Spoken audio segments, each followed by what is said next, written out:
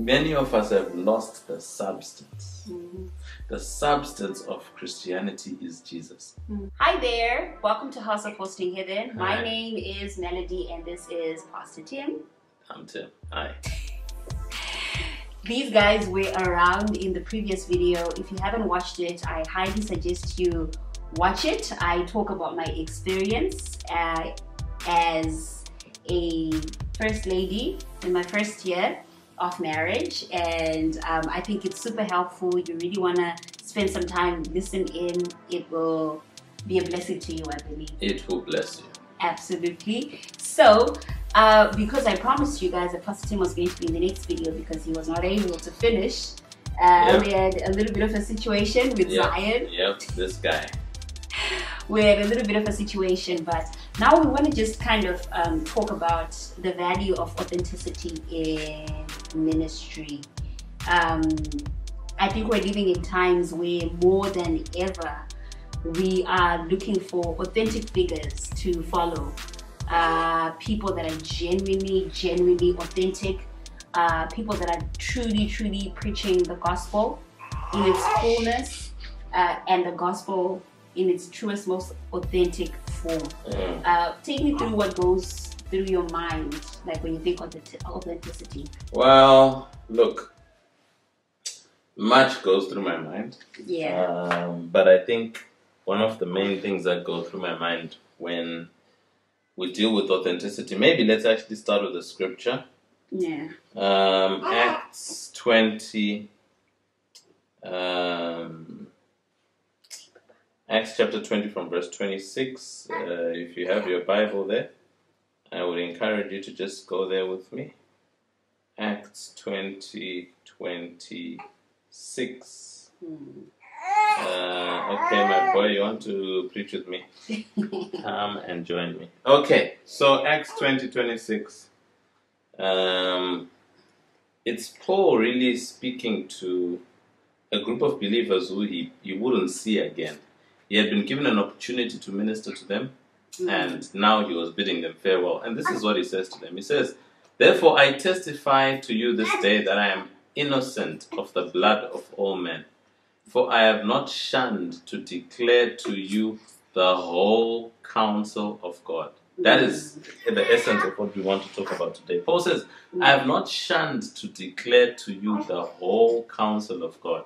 And an authentic minister does not shun away from declaring to a group of believers, to your sphere of influence, the whole counsel of God. Not part of God's plan because the other parts are not convenient, or they're not politically correct, or you're not comfortable. The whole counsel of God. So what causes ministers to be inauthentic, I guess, is the question that we need to answer today. Yeah. Not exhaustively, but we'll look at some reasons that may cause ministers to be inauthentic. Yeah. And we will also look at some keys on how do I become authentic.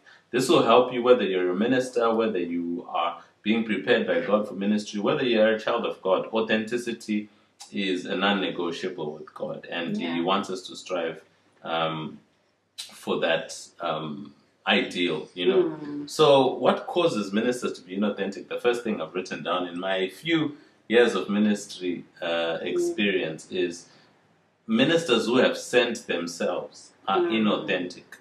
Now, don't allow the notion of sending yourself to be held over your head. Some people are unwilling to go into ministry because people will ask them, "Oh, who laid hands on you? Or who commissioned you?" But remember, the Apostle Paul was sent by Jesus himself. So if God speaks to you directly and instructs you, you have been sent. Yeah. When I'm saying people who send themselves, I'm talking about you have not heard from the Lord. You have not heard from your spiritual upline. You have just decided, I'm going to be an apostle. Yeah. Or I'm going to be a prophet. You've sent yourself. There's no original to refer to. So you are going to be inauthentic. You're going to be. You can't be a copy of something you have not seen. So sending yourself causes you to be inauthentic. So allow God to prepare you. Allow the time to come when God will send you, but He has prepared you. The Bible says concerning John, he was in the wilderness until the time of his appearing. So it's so key that you allow God to prepare you and that you don't send yourself ahead of time. We always love to say don't run before you walk. So sending yourself causes a minister to be inauthentic. Yeah. Another thing that causes inauthenticity, do you want to comment on that, on sending yourself? Yeah, move on? Sure. Totally. Especially if when you send yourself, in many instances, you have an agenda. Your agenda could be fame, your agenda could be money. Hey, Papa. Your agenda could be money. So when you send yourself, you definitely curate your own message. When you're sending yourself, you're certainly going to curate your own message so that you can achieve whatever desire you have. Honey. You're sleepy, my boy. I see it in your eyes. This is sleep. Please send us pacifiers. Oh my If you're God. watching this video, send us a pacifier. We can't find his pacifier, and he is all over the place. So yeah, if we've seen people that definitely have been coming into the scene and that they have specific agendas, and these are not kingdom agendas. They have either a profit as an agenda. Plan. Their plan is for profit, or their plan is fame. When you're in these type of scenarios and you're sending yourself, these are the people we're talking about. So true. The second reason, you said the fear of what people will say. The fear of what people will say causes ministers to be inauthentic. I speak from experience. Sometimes you know what God is saying. Yeah. But you're like, if I say this to these people, they come back next week. Am I not being judgmental? Yeah. Right? But that's what God is saying. So concern yourself with what God is saying. Yeah. Concern yourself with what God wants you to say. Yeah. And leave what people will say to the Holy Spirit. The moment that becomes your priority, what will people say? You're inviting inauthenticity to your doorstep. Wow. The most important thing is, what is God saying? Number one. Number two, what is God saying about what He is saying? Because sometimes God will tell you something so that you can pray. It's not everything God tells you that is a word for someone. Sometimes it's a prayer point. So understand what God is saying and what God wants you to do about what He is saying. So that's very important. When you are too concerned about what people will say, you become inauthentic. I'm sorry, my boy. I'm sorry. Sorry, Giovanni. We're going to pause now, and then we'll find this pacifier and we'll come back. Because Today. There we go. So we found the pacifier. Oh my God. Glory be to God. Yeah, Glory be to the Lord Jesus. So we were talking about the fear of what people will say as one of the things that causes ministers to be inauthentic. The third thing here is the desire to please people. Yeah. Which is kind of connected to number two. Absolutely. Absolutely. And the Bible talks about how the Pharisees were interested and understood Jesus' message to a degree. Yeah. And wanted to follow Him, but they were more concerned with the opinions of men than with the opinions of God. The same happened to Pontius Pilate. Pontius Pilate was interested in Jesus' ministry, but his bigger concern was what would people say more than what would God would say. Herod was interested in John the Baptist's ministry. Yeah. In fact, he would seek an audience with him. But his priority was what do people say. So Nicodemus. You could go on and on. Nicodemus, that's an arguable one from a theological perspective. Some say he came by night so that he wouldn't be seen. Others say it's because that was the time rabbis got to study. Then during the day they would teach. So some actually say it was an endorsement of Jesus' ministry, but let's not go there. The fact of the matter is, when you are concerned about what people will say more than what God is saying and what God has asked you to do, your authenticity has come to an end. Yeah. Yeah. Absolutely. So good. A lack of consistency. This one it's very close to home.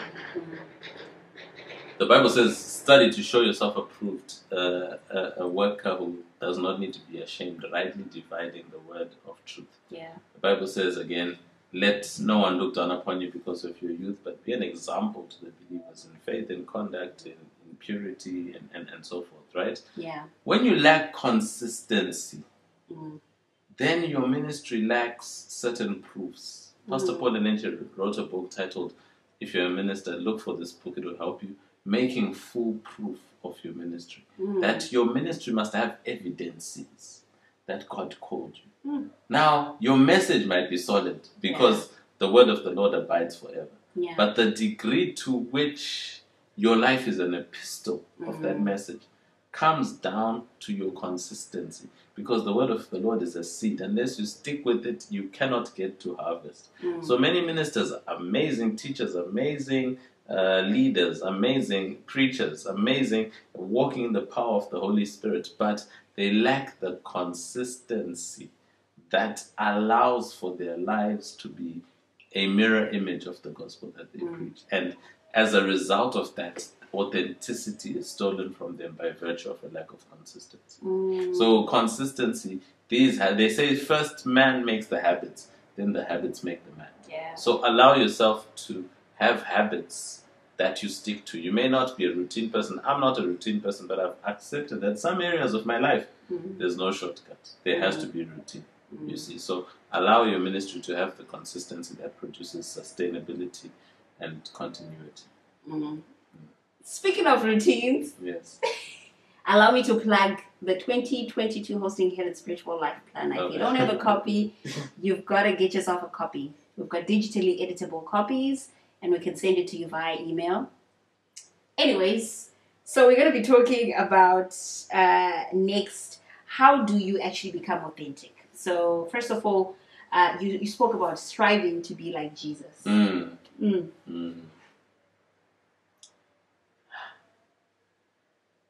Can I also plug? We are starting a teaching series between now and Easter. That's going to be titled The Life and the Teachings of Jesus. Wow. It's going to be amazing. It's going to be a midweek service. So if you're interested in that Zoom link, talk to my wife. She'll plug you. Otherwise, you can check out our YouTube channel, GFH Cape Town. Yeah. We're going to be uploading those teaching sessions there. The life and the teachings of Jesus. We live in a generation that's looking for that prophetic word. That's looking for that rhema. And we love the prophetic. Yes. Oh, yes. We have nothing against the prophetic. We love prophets. We have friends who are prophets. Our Father in the Lord is a prophet. Part-time, he calls himself a part-time prophet. But we love the prophetic. The prophetic edifies the church. But you see, we're in a generation that is interested in nuggets. My father-in-law was saying, interested in nuggets, interested in witty statements, interested in tiny. Oh, that was cute, a message that you can put up on your status or whatever. But many of us have lost the substance. The substance of Christianity is Jesus. Sometimes you listen to ministers and their message is just too complicated. And there's a place for that. The Bible says, among the wise we speak wisdom. I get that. However, you must remember that the gospel was not designed for the educated alone. It wasn't designed for the graduates alone. Yeah. The gospel is also for people who are illiterate. Yeah. So one of the measures of maturity and depth of wisdom is simplicity. Yeah. So if you ask yourself right now, who's the best teacher of all time? Someone might say the Apostle Paul. Another person might say, Peter was amazing. Another person might say Apollos if they lived in their time. Peter says about Paul's teaching, some of them are even difficult to understand. He writes that in his epistle. But what if I put it to you that the best teacher of all time was Jesus? What if I put it to you that it wasn't Moses, it wasn't Joshua, and as much as powerful as they were, choose for yourself whom you will serve. As for me and my house, we will serve the Lord. It wasn't Elijah. It was Jesus. Then you look at Jesus' ministry and check how simple his teachings were. Sure. Deep. Check how simple his teachings were. You see, this is what I need to get you to understand. The complex infrastructure that looks marvelous, that the Word of God is going to build in your life in the name of Jesus, say amen, will be built brick by brick. So the Bible talks about how this impartation must happen precept by precept, line by line, a little here, a little there. Don't try and study an entire thesis on Christianity when you don't understand the basics. Hebrews chapter 5 and 6 talks about how we should move on from the basics. Repentance from dead works, baptisms, forgiveness of sins, and all of that. But we can't move on if we don't understand them. Yeah. So when I say strive to be like Jesus, I'm saying simplify your Christianity. Ask yourself the simple question: do you look like Jesus? Go to the book of Matthew, listen to his Sermon on the Mount, and ask yourself, am I like this? Listen to his teachings on adultery. Listen to his teachings on hate. Listen to his teachings on forgiveness. Listen to his teachings on love. Listen to his teachings. And that simplicity, and here's my point as I land, the goal of when we say strive to be like Jesus and being an authentic minister, is you need to be a minister who can make Jesus palpable. Jesus must be palpable, that people can almost taste him in the air when you speak, right? That people can feel him. That people don't walk away saying, wow, you're deep, or wow, you're anointed, or wow, you've got so much revelation. They walk away saying Jesus is wonderful. Then you've done your job effectively. You've disseminated Jesus. You have dished out Jesus, the one who can heal, the one who can save, the one who can deliver. So strive to be like Jesus, and inevitably you will be authentic, because you look like the one who has sent you. So good. So good. Someone said, you're so deep that you are drowning in your own deep. Nobody can get you, nobody can understand you. You are even drowning in your own Exactly. And I must commend my wife for this, because when you now marry, or you now have someone to do life with, they allow you to see yourself.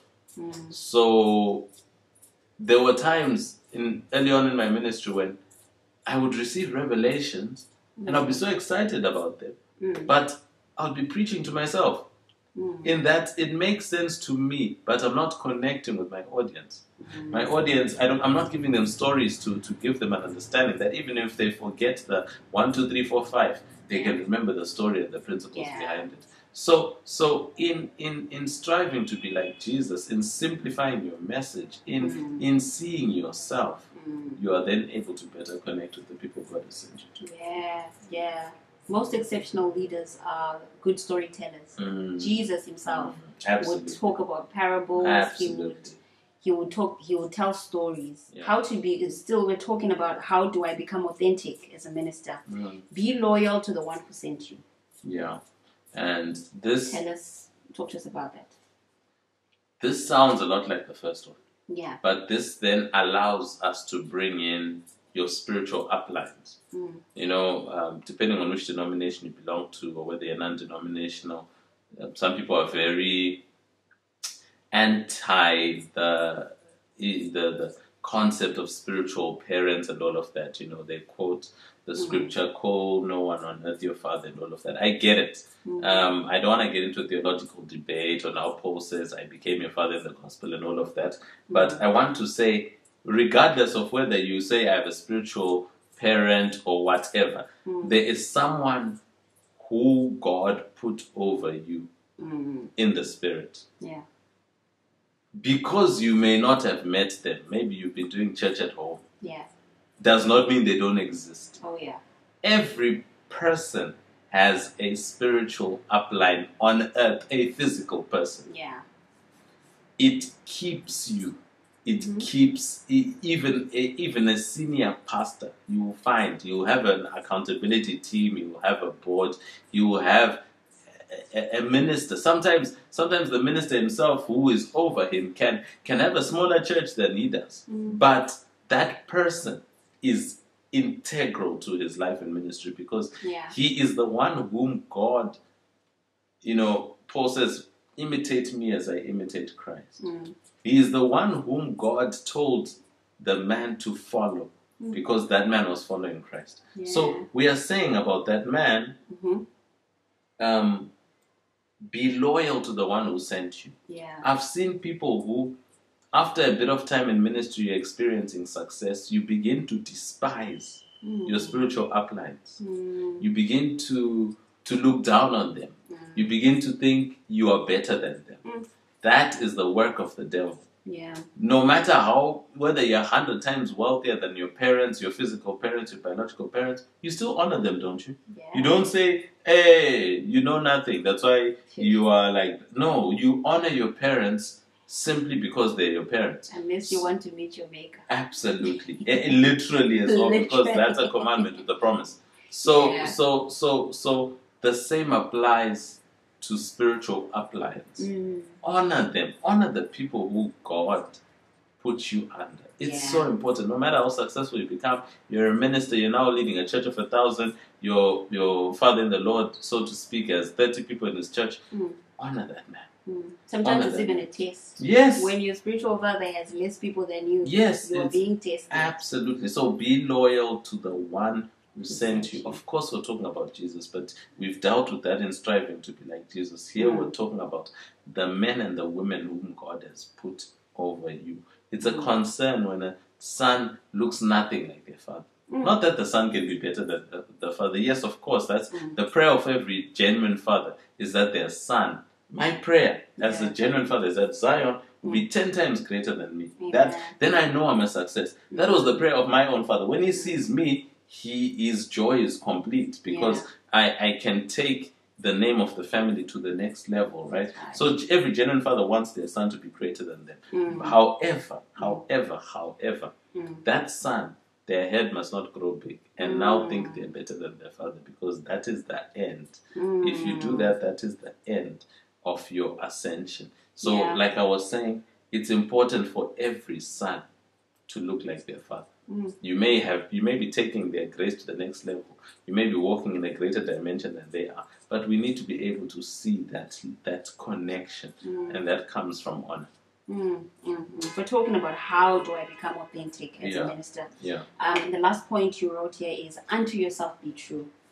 Take us through that. That one is unto thy own self be true. Yeah. You live on that, eh? Oh, you can lie to all of us. You can think you're lying to God. You can lie to the people God has given you to lead. Yeah. But you can't lie to yourself. Every authentic minister must strive to be like Jesus, must be loyal to the one who sent them, and must be true to themselves. You know the areas of your life that need alignment. Don't ignore them when you go into the presence of God. Go and ask for mercy. Go and ask for help.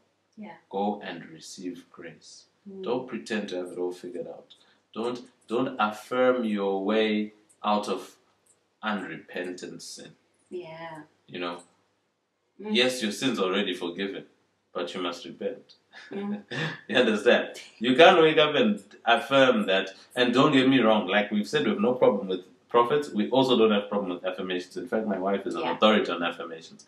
But don't do affirmations that are lies. That I do not sin at all. But you are sinning and you are not willing to repent. Do you understand what the difference between what I'm saying? That it might be a subtle difference, but it's a difference nonetheless. Yes, to say I don't sin may get you out of sin, right? But don't say I don't sin when you have no investment in repenting at all. Do you understand? Then you're lying. So unto thy own self be true. You know the things that could potentially disqualify you. Fix them before it's too late. Guys, we're talking about how to be authentic as a minister, and by minister we're not just talking about pastors or worship leaders, or we're literally just talking about whatever area God has specifically plugged you and planted you in. And we're saying that what causes people to be inauthentic in ministry, as Pastor Tim was talking to us about, is sending themselves. When you send yourself, you've got a foot for your own bills. Mm. The fear of what people will say, in whatever area God has plugged you in. Some people, the desire to please people, some people have a desire to please people at the expense of being an authentic minister. The inability to practice what you preach as a minister. And the lack of consistency. And we spoke about how do you become authentic, and we said you strive to be like Jesus because he's the most authentic minister who's ever walked the. Tell it like it is. He would tell it like it is. He was not concerned about who was in front of him. Be loyal to the one who sent you, and we're specifically talking here in the context of the people that are your covering, your upline, as Pastor Tim was talking to us about. And unto yourself be true. I truly believe that we kind of had this video on the back of the previous video we're having together, but I do believe that this is a word in season for someone specific who's watching right now who needed this word on how to be authentic in their place of assignment. And so if that was you, if that's connected to you, in the comment section below, just let us know and just say, I think you were talking to me. Share your story with us if you are free to. And let me know if Pastor Tim should come back on the channel. We're going to do a poll in the comment section. Should Pastor Tim come back on the channel? It's always nice to have you around. Thank you so much, man. Yeah. What an honor. God bless you, ladies and the gentlemen like me who log onto this channel here and there. You're doing a great work. May God continue to strengthen your hands and to extend your territories in the name of Jesus Christ. Amen. I receive. Thank you, Mother in Zion. Thank you, Mother of Zion. Amen. From us, the Gambizas, it's goodbye for now. Take care.